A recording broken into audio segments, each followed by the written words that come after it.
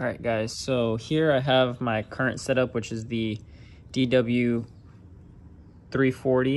It says 300, but it's got the 340 LPH on there. I was currently running this on a returnless setup, using the stock fuel pressure regulator and all the stock lines and stuff like that. This is a custom Venturi setup that I will be doing. This is the stock fuel pump. We're gonna go ahead and throw this in there. So I made this custom with PTFE lines. You see I have the radium Venturi along with the duckbill valve. I had to cut up, basically, this is like your fuel sending unit, I guess, with your pressure regulator, and I don't know how that works. I think this is actually the filter, because I did have to cut out quite a bit of that paper filter. You can see there's still some in there, but I don't think it's gonna be a big problem. So what I have to do is I have to basically retrofit this in there to fit, and then I have to attach all the necessary fuel lines that I have. As you can see, I have some more right there. I have some more PTFE lines in here.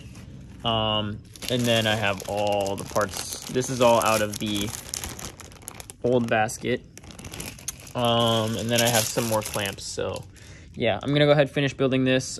There is a more detailed tutorial on how to do this on Brian Paul's YouTube channel, which I'll link down below. So big shout out to him. He helped me a ton on figuring out how to do this setup, and I'm hoping that it works, because his was a BK1 and mine's a BK2. So there's a lot of major differences between these fuel baskets, but I think I was able to figure it out and work it out. So let me go ahead, finish this up, and see if I can get it back in the car. Okay, so I finally got this all built up. It was a pain in the butt. I did a lot of it off camera. So I have the fuel leveler right there, the fuel pump. This is the D-Schwartz fuel pump.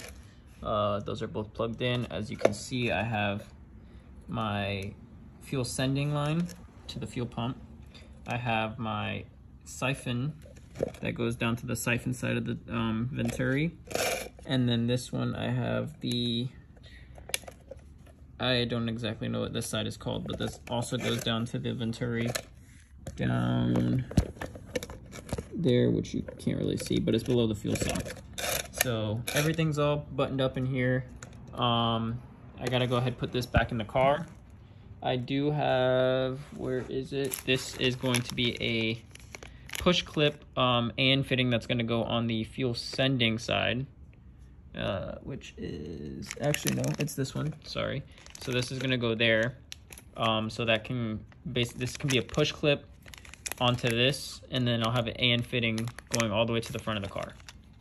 Okay guys, so this is the next part of the fuel system. It's been a few months actually since I've touched the car. And yeah, I know, don't rag me on that. So there's a lot of stuff I have to do more research on, because I haven't really looked at the car in a while. I don't remember what I did. But here we have a fuel pressure regulator from Evil Energy that we're gonna be installing. A couple fittings. We have our fuel filter right here, fuel filter mount. We have some disconnects, some fittings.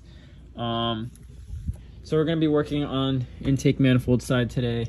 And running some lines down to the fuel basket, because I already completed the fuel basket. We have to redo the boost sensor wiring and vacuum sources.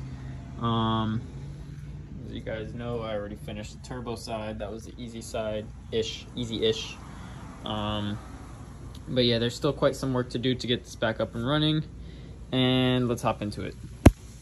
Okay, so I know my engine bay is a mess, but so I finally have the right fitting for the end of the fuel rail that goes right there.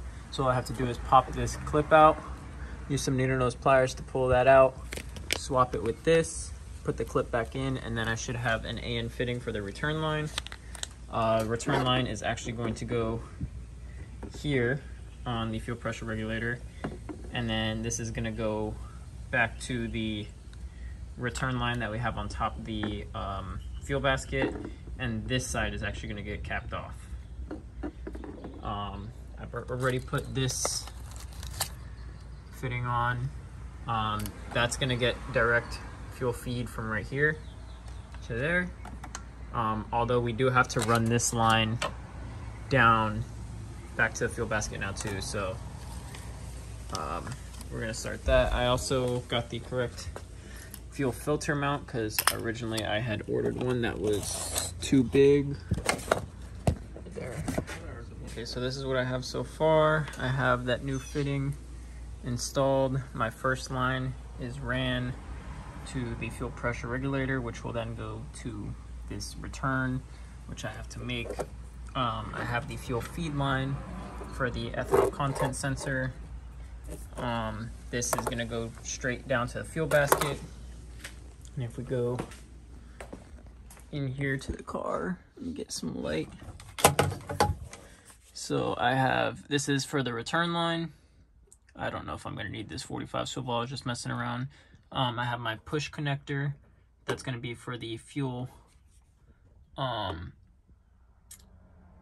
rail. And this is just going to be straight to the other side of the fuel basket. And then this is the fuel line that I'm going to start running. However, let me go under the car.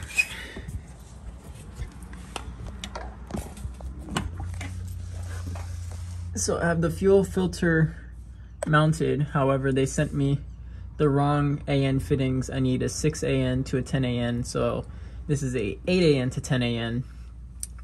So they're going to be sending me new ones. So I can run the 6 AN line to fuel filter to the front. So right now I'm at a stop point for today. And yeah. So this is going to be the end of today's video. I'll end up probably making a part 2 just because it's been a very long time since I got a video out to you guys, and I feel bad about that because I really want to be working on this thing a lot, but I have a lot of other stuff getting in the way right now. I'm currently moving. Ooh, I got stuff on my nose. I don't know if you guys can see. I got a new car. I bought a Mazda CX-3. That is my girlfriend's car, and I think I am getting rid of the bike. So there's a lot of stuff going on right now, and I wanted to get something out to you guys, and I had a little bit of time to work on the car today, so I figured, you know, why not get out a video for you? So I hope you guys enjoyed. Go ahead, give this video a like, comment down below, hit that subscribe button, and see you guys next time.